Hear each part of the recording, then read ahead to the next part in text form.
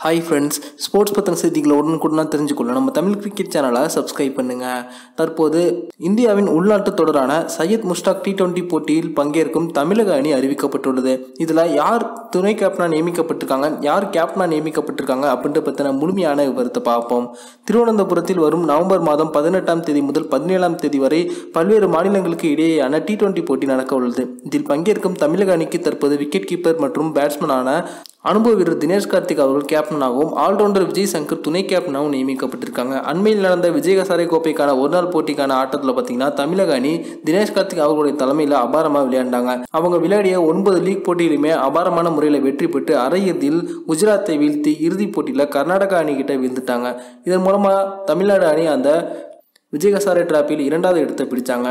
அதன் காரணத்தினால தற்போது சையத் முஷ்டாக் அலி டிராபிக்கு தமிழக அணிக்கு தினேஷ் கார்த்திக் அவர்களே கேப்டனாக நியமிக்கப்பட்டிருக்காங்க. அதற்கான அணி தற்போது அறிவிக்கப்பட்டிருக்கு. இதில் பார்த்தீங்கன்னா புதுமுகமாக இளம் வீரரான பெரியசாமி அவர்கள் அணியில் சேர்க்கப்பட்டிருக்காங்க. கடந்த TNPL சீசனில் சாம்பியன்ஸ் பட்டம் என்ற சேப்பாக் சூப்பர் கில்லிஸ் அணியில் இடம்பெற்று அசத்திய பெரியசாமி தமிழக அணியின் புதுமுகமாக தற்போது சேர்க்கப்பட்டிருக்காங்க. கண் பார்வையில் பிரச்சனையில் இருந்த நிலைமையில் தற்போது அவருக்கு அது குணமடையப்பட்டு திருப்பி மீண்டும் அணியில் சேர்க்கப்பட்டிருக்காங்க. அஸ்வின், முரளி விஜய், வாஷிங்டன் சுந்தர் உள்ளிட்டோர் அணியில் இடம்பெற்றிருக்காங்க.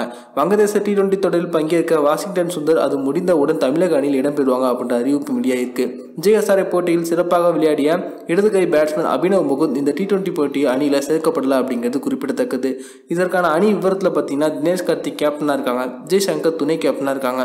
அதன் பிறகு Murali Vijay, N Jagadeesan, C Hari Nishanth, B Aparajith, M Shah Rukh Khan, R Ashwin, M Ashwin, Sai Kishore, D Natarajan, G Periyasamy, K Vignesh, M Mohammed, J Kaushik ஆகிய வீரர்கள் இடம்பெற்றிருக்காங்க. இதில் அனுபவ வீரரான ரவிச்சந்திரன் அஸ்வின் அணியில் இருக்கும் போதும் ஆல்ரவுண்டரான விஜய் சங்கர் துணை கேப்டனாக நியமிக்கப்பட்டிருக்காங்க அப்படிங்கிறது குறிப்பிடத்தக்கது.